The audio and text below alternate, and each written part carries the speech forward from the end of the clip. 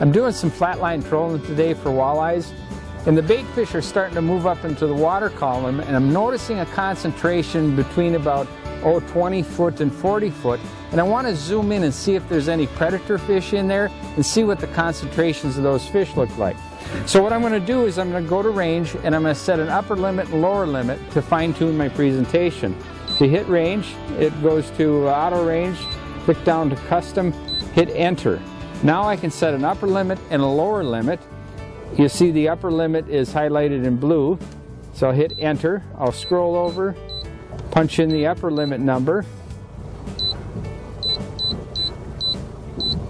hit enter, go down to the lower limit, hit enter, scroll over, hit enter,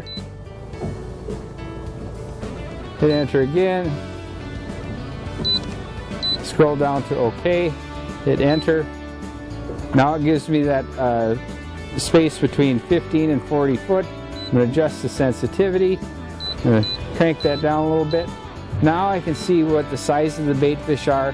I can see if there's predator fish in there. I can see if there's pods of bait fish.